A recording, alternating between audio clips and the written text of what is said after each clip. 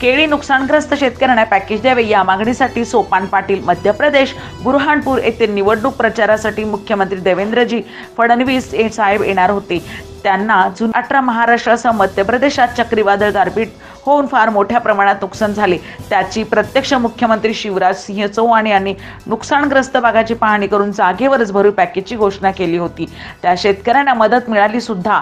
आपल्या भागात नुकसान मिळण्यासाठी निवेदने दिली, आंदोलनं झाली, लक्षवेधी मांडली गेली। त्यात टोपे साहेब, नाताभाऊ, विरोधी पक्षनेते राधाकृष्ण पाटील, अजितदादांनी चर्चेत भाग घेऊन विदर्भ, मराठवाडा, पश्चिम महाराष्ट्रात पॅकेजेस दिली गेली आहेत। खानदेशात अद्याप आपण काहीच दिले नाही।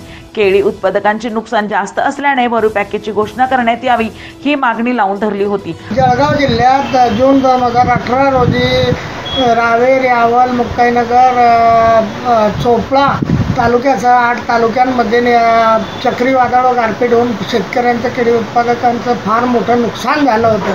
त्याचप्रमाणे मध्य प्रदेशातही नुकसान झालं होतं। मध्य प्रदेशच्या सरकारनं, मुख्यमंत्र्यांनी जागेवर पाहणी करून जागेवरच फार मोठं पॅकेजची घोषणा केली होती। 1 लाख रुपये हेक्टरी मदत, केळी खोड उचलण्यासाठी रोजगार हमीतून मदत, केळीच्या साठी 6 महिन्याचं वीज बिल माफ, शेतीचं कर्जचं पुनर्गठन, त्याचं व्याज माफ, अशा अनेक प्रकारचं पॅकेज देऊन शेतकऱ्यांना दिलासा दिला होता। त्याप्रमाणे त्यांनी पैसे दिलेसुद्धा।